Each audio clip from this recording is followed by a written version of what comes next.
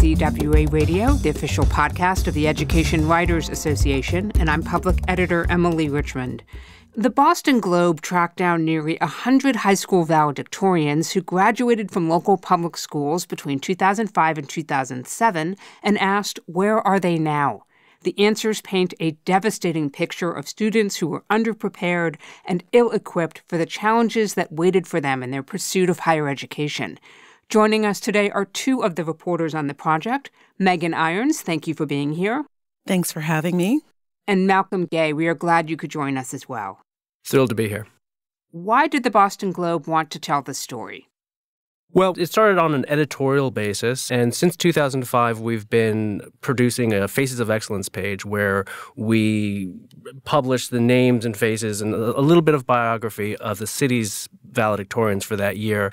10 years out, we thought we would try to catch up with them with the thought that, one, it would be interesting just to see where these kids landed, but also that it might actually tell us something profound about social mobility and what people are able to do post-graduation. We were really concerned about the growing income inequality here in Boston. Boston is a world-class city. People from all over the country come here for healthcare, for education, to work. We have a booming high-tech industry.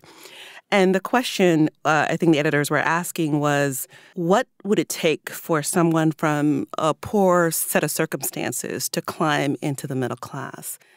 And we decided to look at education because education, as we know, is supposed to be the great equalizer. And our research took us to the valedictorians. For those of us who may not be familiar with the Faces of Excellence page, let's talk about what we look at, what we see when we look at those photos. What are the patterns there, Meghan? When we look at the pictures, we see hope, and we see young people with big dreams. We see your brother, your sister, or someone you know who are looking at education or going to college, working hard, trying to get to the next level. A lot of the people that we spoke with are immigrants. Some were refugees. Some were raised in foster care. And they are looking to our public high school system and through our colleges to really allow them to live the American dream. And when you look at the pictures, there's so much hope in the smiles that you see and in the dreams that you see in their faces. And I think we were sort of able to capture those dreams, and those dreams deferred. And it was hard to take at times. Malcolm, this is a really ambitious project. Obviously, you two were part of a big team at the paper that were on this. Reporter Eric Moskowitz also contributed heavily to it. Talk to us a little bit about how you divided up this reporting. So we started out, for the first couple of months, we enterprised and just started to reach out to various valedictorians, not in a random way, but just, reaching out to those people that responded to us quickly. And as the project developed and Meghan and I came on, we created a system by which we were going to try to reach every valedictorian that graduated between 2005 and 2007. So we broke it up by year. There were three of us. There were 3 years. So Eric took 2005, I took 06, and Meghan took 07.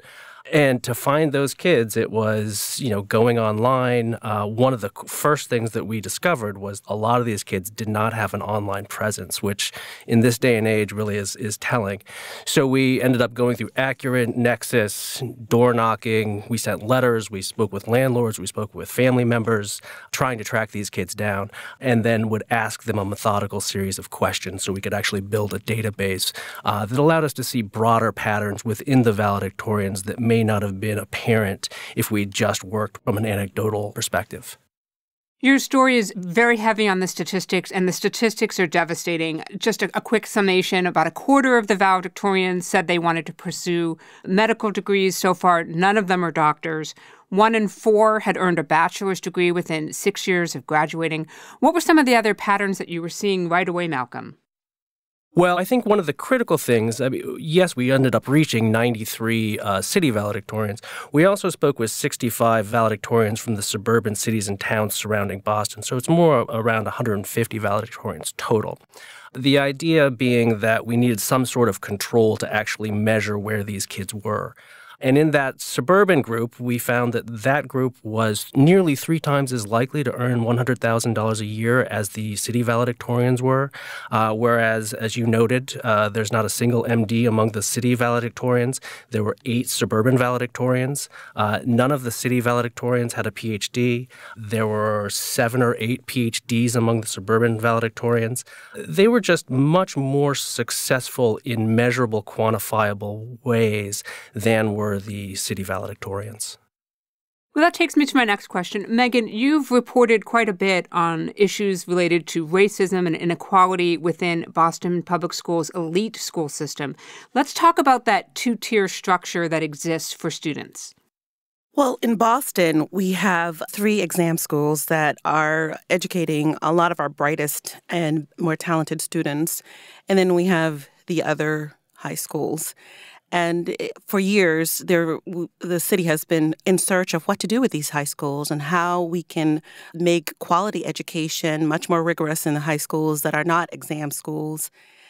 The BPS school system has never been able to figure it out. What we have is a very, as you said, a 2-tier system. We have the exam schools, and then we have what our reporting said was mediocrity. And what we're finding is that not enough is being done to ensure that the high schools that are not at the exam schools are as rigorous as the exam schools. BPS had promised to ensure that all the schools would have rigorous education, that they would double advanced placement courses. They have yet to do that. And it's still a question, years past and even now, on how to bring those schools up to par or to the level of the exam schools. It's still a challenge for the city. It's still a challenge for the mayor. And it's still a challenge for the new administration at BPS here in Boston and for many urban schools as well. If I might jump in, previously, up until the late 1990s, there was a quota for the exam schools. 35% of the seats were reserved for minority students. In the 1990s, that was challenged, and they went to a competitive colorblind system. And what you find is to get into the exam schools, the students have to take a test, and it's based on their GPA as well. But the curriculum at BPS oftentimes does not cover some of the things that are on the exam school test. And oftentimes, Black and Latino students do not take the exam school test. So what ends up happening is that at Boston Latin, which is the city's flagship exam school, in a district where Black and Latinos make up 75% of the student body, they make up about 22% of Boston Latin School. So there's a drastic racial imbalance at the top level of this school, and that affects the entire system, I would say. What I thought was really important in your stories, and I encourage everyone to go online and look at the full project, there's video, multimedia, databases you can explore, is I really think you showcase that this is as much about the K-12 system as it is about any shortfalls in support systems at the college level, of which there are many. Yes. I mean, the big question, I think, is whose responsibility is it to ensure that students who come from disadvantaged circumstances finish high school, prepare to go to college, and when they're in college, whose responsibility is it to ensure that they graduate? And are we doing enough? I mean, if you talk to the colleges, the elite colleges, they'll tell you that they have scholarships and money and resources devoted to this particular group of students, and the education system will tell you that they're doing enough, but they're not. When you look at the national data, you'll see that nearly half of the high school students are not graduating. So obviously, everyone needs to really step back and ask, are they doing enough to ensure that the students who graduate high school are indeed finishing college? And I think this is a conversation that needs to happen now. It needs to happen as we go on, because too many students are going to college completely unprepared and completely on their own. We're talking with Meghan Irons and Malcolm Gay of the Boston Globe about the Valedictorians project. Don't miss an episode of EWA Radio. You never have to. You can find us on your favorite podcast app. And thank you to everyone who's been taking a moment to rate us on iTunes. Your support and feedback is helping us grow. Malcolm, I want to turn for a moment to Michael Blackwood and why you feel he's representative of what your story called this epidemic of untapped potential. Michael Blackwood's an interesting case. On the one hand, he wanted to be a doctor, like so many of the valedictorians. And his story, where he's now a staff sergeant in the U.S. Army based in Okinawa, Japan, really embodies a lot of the struggles that the valedictorians that we spoke with endured.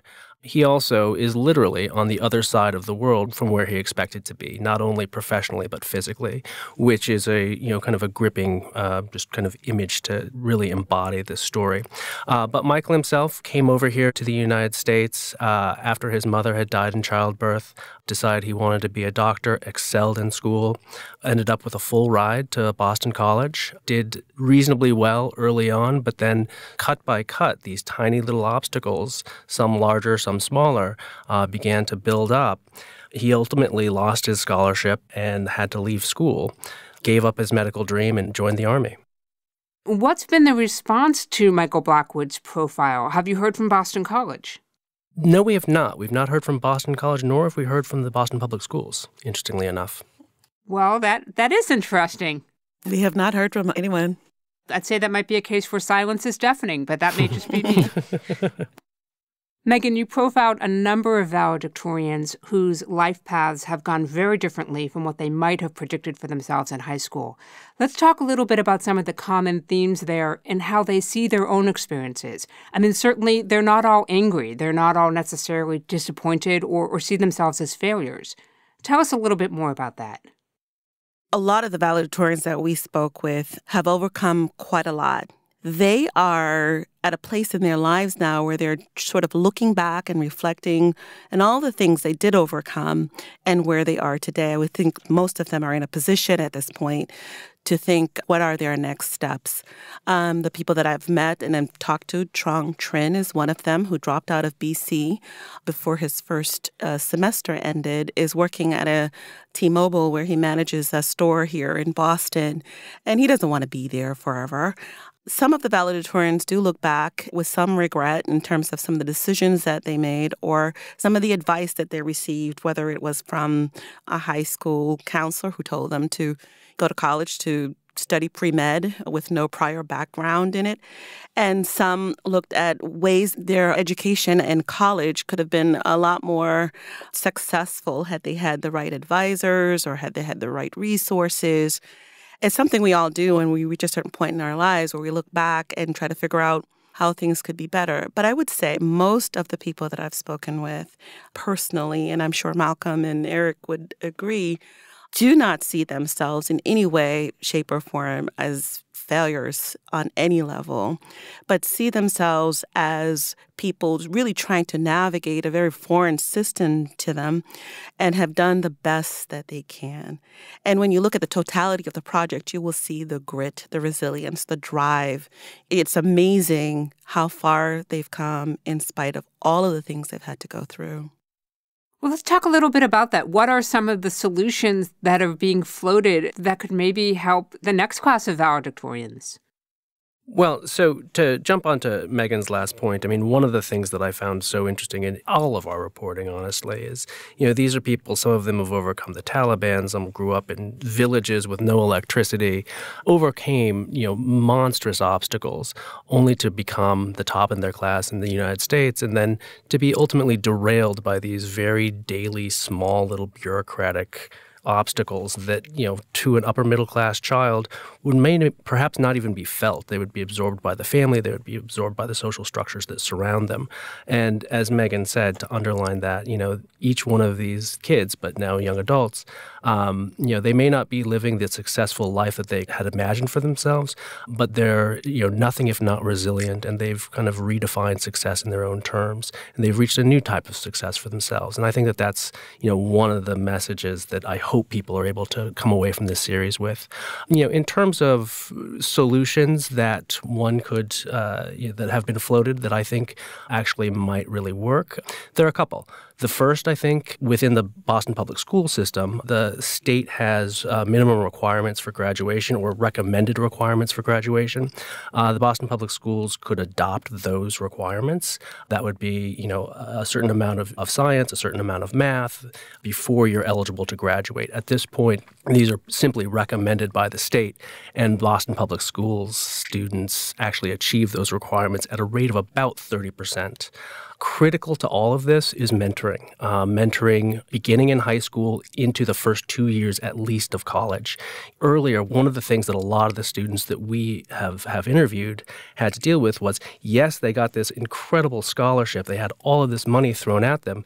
But once they got there, that scholarship was based on their GPA. And once they started to struggle academically, they had nowhere to go. They felt like they didn't have the agency. They felt culturally alienated and academically unprepared. And at that moment, they don't have anywhere to turn, so they either went into a new major, oftentimes an easier major where the jobs are not as plentiful or as lucrative, or they dropped out altogether.